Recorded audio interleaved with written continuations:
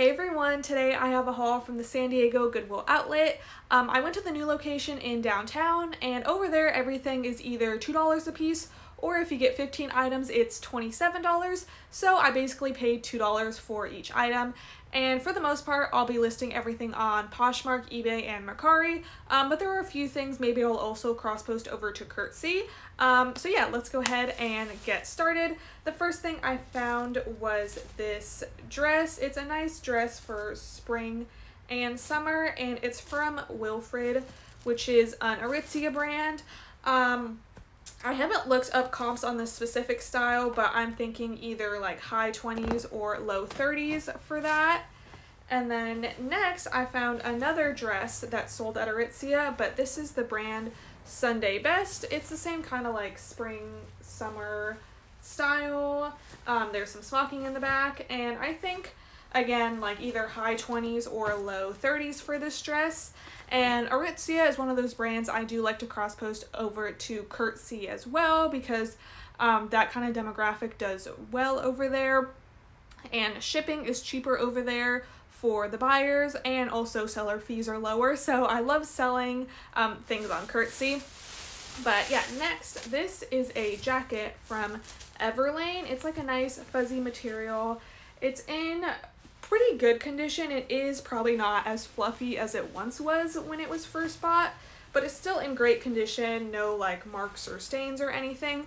I haven't looked up this particular style, and I feel like that really matters for Everlane, but I'm thinking maybe in like the $30 or $40 range for this, depending on how many others are listed in this style and size.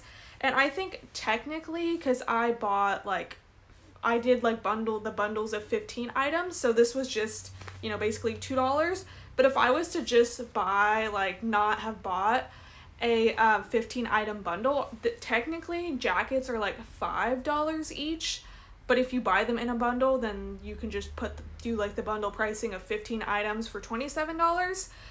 But yeah, I feel like it kind of just depends on your cashier if they're feeling lenient or not. But yeah, just keep that in mind. For the most part, everything is $2, but technically like jackets and formal dresses are $5 a piece. But yeah, the next thing I got, I feel like I heard of this brand maybe from Riley, from Ryle's Thrifted. It's Baltic Born.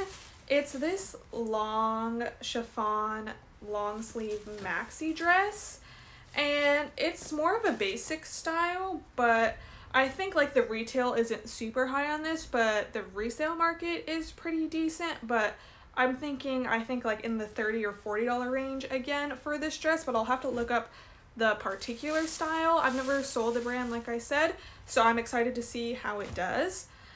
Next, this is a new with tag dress from the brand Beach Lunch Lounge, which is like just sold at like TJ Maxx and Marshalls, I think, but I thought it was a really cute style for spring and summer. It's like this gauzy, lightweight fabric, gingham print, and it's a size 2X.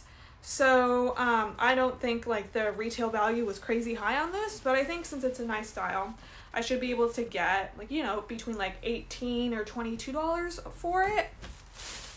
At the bins, there is a mixture of like raw donations, like stuff that's just donations that haven't even been at a Goodwill retail store, but there's also like a lot of stuff that was at a Goodwill store and just didn't sell. And I feel like I've like never even gotten that much stuff that actually had a Goodwill tag on it, but this was, it was originally priced at $5.99. They're these biker shorts from Beyond Yoga, and they are their popular space dye fabric that's super soft. The Goodwills over here in San Diego, they never have sales, so there is like a lot of stuff at the outlet where like Goodwill just priced it way too high and no one ended up buying it. So just because it has a Goodwill tag on it doesn't mean it's like a bad style or like undesirable. It's just most of the time I feel like it's just priced too high for someone to buy it. So yeah, I don't really see that as a red flag. Next, this is another thing that would have been like, I think this is like, might have been $10 even, like the formal dresses, if I didn't buy it in like a 15 item bundle. But it's like this formal dress, lace, floor length. It's just from Windsor, which is like a more affordable place to buy formal wear, although it's like, you know, it still is formal wear, so it's not super cheap. But I've had luck selling like Windsor, like prom and formal dresses, just because since like the retail price isn't as high as some of the more like designer brands, it like people are able to buy it for a more affordable price. So I'm not expecting like over 100 for this, like, you know, other formal dresses maybe would go for. I'm thinking honestly probably like maybe like just even like I'll probably list it in the $40 range and maybe accept somewhere in the $30 range even. Also because this style isn't like a super trendy style. Like I've definitely seen people wear like, you know, lacy maxi dresses, but I think, you know, the corset dresses are maybe more desirable for like this prom season. But yeah, we'll see how it does. It's also something I could take to a consignment store if I'm not able to sell myself. But next, these are some golf shorts, and they're a collab with Puma and PTC, which is Palm Tree Club, I believe. And so I picked them up because like they were a collab and collabs tend to do better. They are a 2X golf short. I'm just thinking maybe like high 20s for these, but I'll see if there's any others listed and then price accordingly. Next, this is like a nice little crop top with a lace-up back. It's just from Billabong, but Billabong actually does pretty well for me on like Curtsy and stuff. I'm only expecting maybe in like the high teens for this, but hopefully it'll sell fast since it's like we're heading into the spring and summer season. Next, I originally threw this in my cart thinking maybe it'd be something I could take to Buffalo Exchange. It's just from Boohoo Man, which is, you know, fast fashion, nothing special. But it's this men's eyelet button down, and I think because of the style, I'm going to try and list this myself first and see what I can get for it. And if it doesn't sell, I'm sure Buffalo Exchange would love to buy it from me. It's a size large. I just thought it was like a cool style for spring and summer, so I'll see if I can sell it myself. Next up, this is a silk blouse from Eileen Fisher. It's 100% silk, long sleeve, and I think, you know, silk tends to sell pretty well around springtime, so I'll get that listed pretty soon. And then this is a men's polo from Scotch and Soda, which has a very expensive retail value. I don't really have much experience selling it on the resale market, so I don't know what I would be listing it as. It has like this patch here, and at the bottom it has this printed on it that says Sun Club. So yeah, I'll have to look into this. I have no idea honestly what I'll price it at. It's a size XL. Again, if for some reason I can't sell it, I know Buffalo Exchange would love to buy that from me. And then next up, these are some pants just from Sincerely Jewels. Again, just sold at like Marshalls and TJ Maxx. But they kind of have some smocking on the waist with like a tie around it, and they're like a wide leg pant. I got them because I wanted to try them on, but if they don't fit or I just don't like them, honestly, I probably won't sell them myself just because I feel like it's kind of a harder sale. Because Sincerely Jewels tends to be like pretty saturated on the resale market, I feel like. So I'll probably just take them to like Buffalo Exchange or something. And then next, I also got these for myself. There's some just from Zara cut off shorts. I'll try them on and see if I like the way they fit. I just kind of liked the length on them. So again, if I don't like them, maybe Buffalo Exchange or something. But next, I did hit a bin with like a lot of nice Torrid stuff. So this was one of the things. This is like a lingerie piece. It's a size 4X, but it just has like this underwire bra top, like this baby doll fit. So not expecting a lot, probably just like 15 to 18 for that. And then next, these are some like linen blend cargo pants from Urban Outfitters. So yeah, they're a nice material for the springtime since they do have that linen blend. I think there was like a tiny spot on them, but I think someone will still want them. There's like a really small, I don't know if you can see it, bleach spot right there, but still functional, still in good condition. So I went ahead and got them because I know cargo pants, like wide leg cargo pants, are really trendy right now. The next thing was, again, in that Torrid bin. It's a size 3. I think everything was basically like a 3, so a 3X, and this is like a nice tiered maxi dress. I'm pretty sure I've sold this before. It's like their super soft fabric, so it is super soft, but it does pill quite easily. So there is some pilling on it, but it's not that bad. It's still, you know, someone can definitely still wear it. So I think just because of the condition, it's not in like perfect condition. I don't know, probably just like maybe $22 for it. Maxi dresses do sell really well for me from Torrid. But I'll probably just, it's just, you know, a black maxi dress. It's nothing super special. So I don't know. I'll see what comps are suggesting.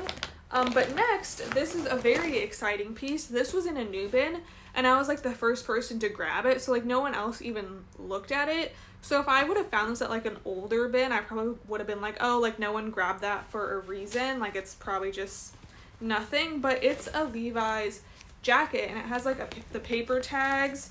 So I know it's vintage, and it's like a blanket lined denim jacket, and it's in really good condition. Like, you know, it is vintage, so it's not like it's in like new condition. But it's still like there's no real like spots on it. There's just some like discoloration around like the collar and stuff.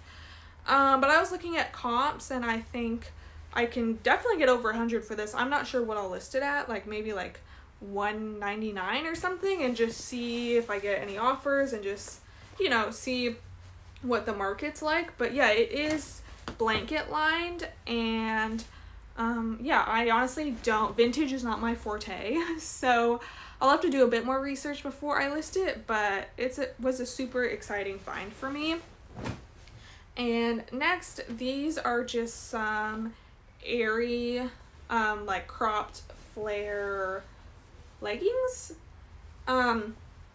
They're a size medium, and I thought these would be a good thing to list over on Curtsy as well. I know like flare leggings and flare pants are pretty popular. I've seen a lot of people like wear them to school and stuff. So yeah, I'm not expecting a lot for those, probably just like 15 to 18 maybe for those. And you know, I only paid $2 for them, so I'm just hoping for like the lower price stuff, just like for a fast sale. But yeah, next, this is a nice mini dress from Urban Outfitters. It kind of has like that Y2K style. So again, maybe just like 18 to 22 for this. Next is another Torrid piece, again size 3. It's just this chiffon little blouse with a rose print on it. This one is more of like an older style, not like the most desirable piece, I think. So I think just like maybe like 15 to 18 for that, but hopefully it'll be a quick sale. This piece I think is a little bit nicer of a style, again Torrid 3X. It again has a floral print, but it has like eyelet detailing throughout it, if you can see. And then it does also have a lace up front with some tassels. So I think this one maybe like between like 18 to 24. Again, like I'll be open to offers, but probably list it maybe at like 24. And then another one I think is kind of like the same level as that one. It's a really similar style. This one's more of a light pink Torrid 3X. This one has crochet detailing on it, and it also has that lace up front with a like tassel ties. So yeah, I think it's good for spring because of the colors, but it still has like sleeves if it's not like tank top hot yet. But yeah, next is a Free People cardigan. It's a size extra small. It's just like an open front knit cardigan. Yeah, it has some pockets, just like a slouchy fit. I don't know, I'll have to look up the style, but I think honestly anywhere between like 18 to 32 for that cardigan, just depending on comps and if there's others listed and stuff. But next, this is a halter knit dress, and it's from Princess Polly, which is one of my favorite brands to sell on Curtsy. I think for this piece, like the dresses do the best from Princess Polly. I'm thinking probably between like 22 and 26 for this dress, but I'll be open to offers per usual. Next, this is a nice linen dress with a tropical print from Banana Republic. It's a size 8. I just got it since it was, you know, a linen fabric. It's a nice midi dress. So I don't normally sell Banana Republic, but I picked it up based off of like material and style. I'm thinking maybe between like 22 to 26 for it. And then I got another Torrid piece here. This one is just like a tank top. This one is a size 2X, but it has like a braided strap detail. It kind of has like a Western vibe to it. So I think this piece maybe just like 18 to 22, just a tank top. Next, this is a dress kind of like that milkmaid style. It's just from the brand Cider, which is like on par with like Shein or stuff, but I find it a little bit more trendy than Shein. This one is a size 1X, but I just got it based off of style. It is just like a lightweight satin material, so it will be like shipping will be cheaper on this, so I went ahead and threw it in. If not, I'm not able to sell it again, I could just take it to Buffalo Exchange and still make a small profit over there. This next piece I threw in kind of last minute. It's like this, it's like a satin material. It's just 100% polyester. It's from Oscar de la Renta. I did not look up comps, but I thought it would be worth it to pick it up because, again, if, you know, comps don't look too great over on like Poshmark and eBay, I can just take it to Buffalo Exchange and they would love to have like this vintage Oscar de la Renta, and so I'm sure I'll make like a pretty good profit from them.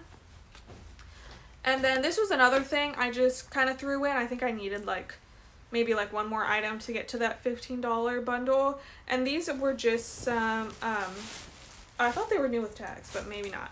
But oh yeah, they are new with tags. They're Forever 21 men shorts. And so I just thought I could just take these to Buffalo Exchange, make some quick cash from them. So, yeah, just threw those in because they were new with tags.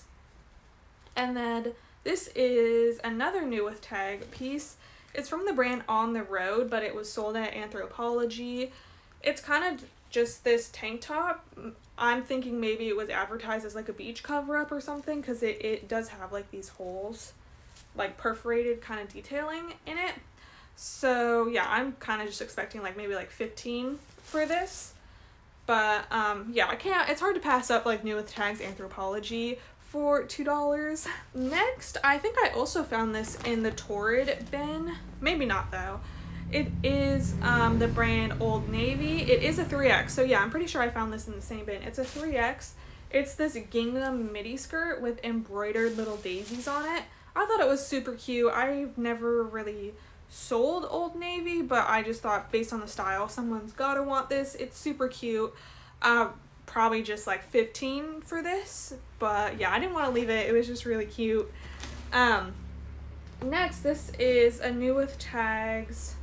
I haven't looked it up. I think it's a dress, like a mini dress. It's from ASOS, and it's like their ASOS design line, which I feel like is a little bit more desirable than like just ASOS. It's just like fast fashion, but it's a size 10. I don't know, like I'll look into it, see like what it looks like on the model, and then maybe I could also take it to Buffalo Exchange, like I said. I found this brand for the first time the last time I went to the bins. I found it again. It's Chubbies, but I feel like their like pants and shorts and athletic wear is kind of what they're known for. This is just like a button-down shirt, and the print is like nothing super special. It's just like a palm tree print. So I'll see how it does. Honestly, probably not expecting too much. Maybe just like between like 15 and 22. I'll have to look up comps for this. But yeah, I'm still excited to find the brand. And then this is a nice maxi dress with this like crochet overlay fabric. It's from Lane Bryant, which I haven't had a ton of luck selling, but I thought based off of style, like it's like this halter neck, but it also has like off the shoulder sleeves. I thought it was a cool style, and the fabric I thought was nice for spring and summer. So I thought I'd give it a try since maxi dresses also tend to do better for me. So I'm honestly probably just like, I don't know, like I'll probably start like between like 18 and like 24, but then maybe even accept an offer of like 15 or something, just because historically Lane Bryant has not done the best for me. This next piece, I don't know why I threw it in. It's just this Zara top. I thought I would just take it to Buffalo Exchange because it'd be like good for like the spring, and they love Zara. So yeah, just a satin material. And then this is a Lulu's dress, size medium. I thought it was a really nice style. It's kind of like this slinky fabric. It has like a slit and stuff. But one of the straps is broken, but that's like a really easy fix that I know my mom can help me with. So yeah, I went ahead and threw that in. So yeah, and then the last item I found, oh, this was also from a Goodwill store. They only wanted $12.99. I was expecting maybe more, but it's Rebecca Taylor, and it's this nice tweed material. So yeah, it's like a fit and flare style. I'll look to see at this particular style. It is like an older Rebecca Taylor piece, so I don't know, but honestly, since I only paid $2 for it, like I'd just be happy in the $20 or $30 range. But we'll see, and you know, see how this particular style and like tweed dresses in general are doing. But yeah, that's it. That's my haul. Let me know what you think. I've been really enjoying going to the new bins because I live literally like half a mile away. So yeah, let me know what the best thing you've found at the downtown location has been, and let me know if you'd like to continue seeing more hauls from the San Diego bins. You could give this video a like and subscribe if you haven't already. But yeah, thanks so much for watching.